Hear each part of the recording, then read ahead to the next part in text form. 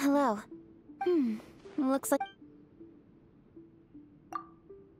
Sure, why not? Though I should warn you, most people aren't exactly enamored with my conversation. Well, for example, a colleague once asked me, "Is there anything I can help you with, Miss Keqing?" To which I replied, "You can start by worrying about your own work rate." After that, they never approached me again. Another person asked me, "Do you have any gift suggestions for Lady Ningguang?" To which I replied, "Don't bother, Ningguang has no time for suck-ups." Yeah. Anyway, so now you know.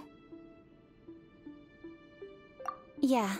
I just think if you've got something to say, there's no point mincing your words. Sugarcoating the facts, kind lies. It's all a big waste of everyone's time. I could care less what those people think of me. But your opinion? Well, that might make me think twice.